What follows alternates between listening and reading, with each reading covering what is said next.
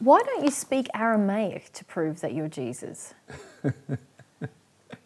This has to be one of the most ridiculous and illogical, stupid questions that I've ever heard, to be frank. It goes along with many other stupid questions that I'm often asked, I feel. Now, I say stupid and illogical because it is totally crazy to believe that just because I spoke Aramaic that somebody would believe that I'm Jesus. The reality is that Jim, is it Caviezel, I think is the way you pronounce his last name, who played me in The Passion of the Christ, spoke Aramaic for nearly 2 hours. A lot longer than that, I'm assuming, if you had Exactly. rehearsals. And if that's the case, then that proves that he's Jesus, does it? No, it only proves that he can speak Aramaic. That's all it proves. It proves nothing else. And this is a measure of people's illogical reasoning. If I spoke Aramaic, the only thing it would prove is that I can speak Aramaic. It doesn't prove that I'm Jesus. If it did, then there'd be literally thousands of people who could prove that they're Jesus, right? And that obviously can't be true because there's only one of us. So I find a lot of these questions quite laughable, actually, in terms of the lack of logic that's present. And in fact, I would suggest to people who ask these kind of questions that you need to go and do a course in logic, right? Because without a course in logic, you obviously don't understand much at all. And a course in logic is, if I can speak Aramaic, then all it proves is that I speak Aramaic. That's all it proves. It doesn't prove anything else. It doesn't prove my identity as Jesus. It never can, in fact, prove my identity as Jesus. And if you believed that I was Jesus just because I could speak Aramaic, then in my opinion, you're crazier than I am. Like, honestly, if you believe that that's true, then you're crazy. Of course it's not true. Yeah. Go on, what are you going to ask? Also, not many people actually speak Aramaic, do they? Of course. So like, I find that humorous as well. Like, the dialect of Aramaic that we spoke in the first century, it has not been spoken for nearly 2,000 years. So how would anyone ever know that I'm actually speaking the Aramaic that I spoke in the first century, even if I could speak it? No one. Who's going to be around to validate the test? Certainly not the person who can't speak Aramaic at all. How can that? I could be speaking gibberish for all they know. And just because I go and speak some Aramaic to them, what, they're going to believe that now I'm Jesus because I'm speaking it? And by the way, a spirit could overcloak me and speak the dialect of Aramaic that I spoke 2,000 years ago. But what does that prove? Nothing at all, except that I'm able to be overcloaked by a spirit who speaks Aramaic. Nothing else. Okay, so let's talk about this in terms of, we've established that it's not logical that just because a person speaks Aramaic, that's proof that they're Jesus. Not at all. What about the fact that you are saying that you have memories of the last 2,000 years, and someone might assume that part of those memories would be language. So can you explain what's going on there? Sure. For the last 2,000 years, after I left the earth, I never spoke a language. We spoke in thought packages that can be transmitted into any language from one person to another, and through feelings. So for 2,000 years, I haven't spoken a language as people on earth interpret a language to be. And language is a very impure and inaccurate way of transferring information. Mostly because I have to have a feeling, then it turns it into a thought that I have to accurately describe. Then these thoughts need to be turned into a language and the language has to be able to accurately describe the thought as well as the feeling. I transmit that to you through my voice. You then hear it as a language. You've then got to transmit it back to a thought and then down into a feeling for you to understand how I feel about a certain subject.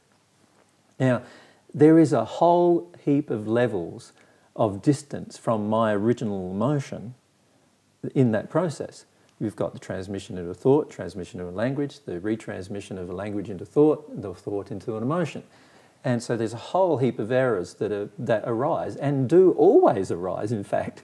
You see it constantly in day-to-day life on earth, all these errors that arise due to this inaccurate way of transmitting feelings from one person to another. Now, in the spirit world, we transmitted feelings as they were. And if a person could feel them, they were open to those feelings, then they'd understand completely accurately what was being felt, and therefore what was being thought.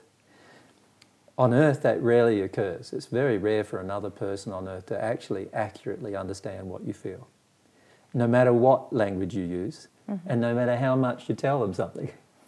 And so I feel the process of language on earth is very limited. Now, if you examine that, and I understand that I haven't used language for that period of time, and in fact I don't actually enjoy the use of language for these reasons, because I find it's often misinterpreted, then you can see that I probably haven't had much interesting language for nearly 2,000 years, actually. Now, while I could speak some languages in the first century, they were languages that I learnt from as a child. I spoke 3 languages in the first century, not Aramaic only, but also Hebrew and Greek. And these are languages that I learned through my study, both usually of the Bible, or what was known to be the Bible at that time. So the Jewish books of the Bible. The Jewish books of the Bible, and also because I lived up until the age of 12 in near Alexandria in Egypt, Alexandria in Egypt, I spent a lot of time in the synagogue and conversing with people who spoke Greek as well as Hebrew and Aramaic. So I learned all 3 languages as I was growing up, just like the average person on earth would do if they lived in a household with 3 languages. Now, those languages are not important to me. They're never going to be important to me. And in the end, while I might be able to speak them once I remember everything from my soul, which, remember, I said is a process of releasing fear. So as I release fears, I will get closer and closer and closer to everything that I remember. Everything that I remember will have clarity, including language. But I suggest to people that I won't be able to just speak Aramaic. I should be able to speak almost every language of the earth, given the fact that I've interacted with almost every language of the earth over 2,000 years through the transmission of thought. So I feel that the whole concept of me speaking Aramaic, when the whole concept should be, you should be able to speak any language on earth, is interesting in itself. Secondly, the only reason why I can't speak any language on earth is because of fear. It's because of fears that I have within myself that prevent me from this assimilation of the knowledge that comes from my soul, that doesn't prevent it in other areas, because I have no fear in those particular areas. All I need to do is work through those particular emotions, and as I do, things will have a lot more clarity. And therefore I might be able to speak these languages, but even if I can speak every language on earth, it's still not proof that I'm Jesus. All it's proof of is that I can speak every language on earth. That's the only thing it proves. So could I ask a little bit of clarity there? You spoke about how it might be possible in the future, as you remove more fear, for you to remember not just Aramaic but many other languages. Hebrew, Greek initially, and then the other languages.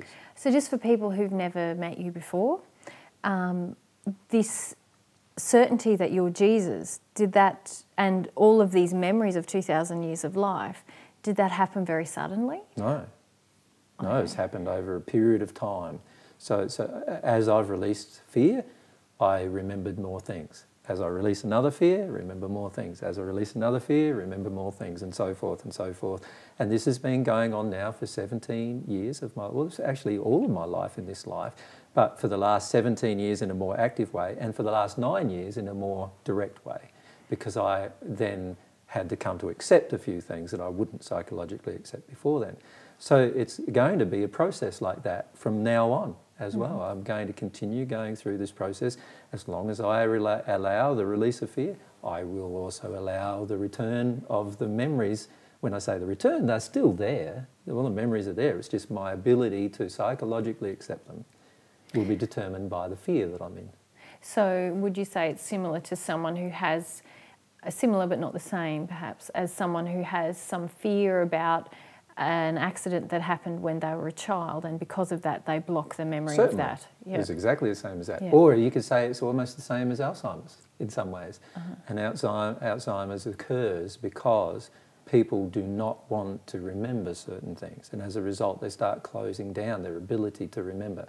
The memories are still stored within their soul and in their case in their spirit body's mind, but they're not accessible because of this desire to close them down, because of the emotional impact that these memories may have in terms of their life.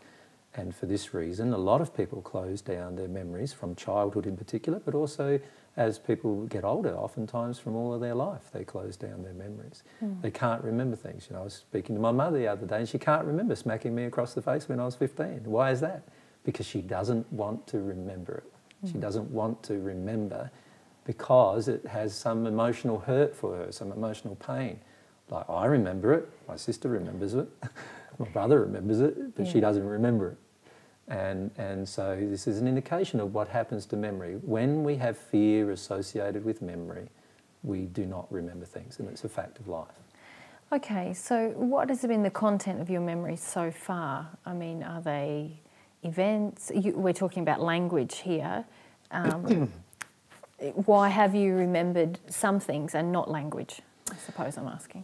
Well, firstly, I've never viewed language as very important. So I've never had much of a focus on remembering language.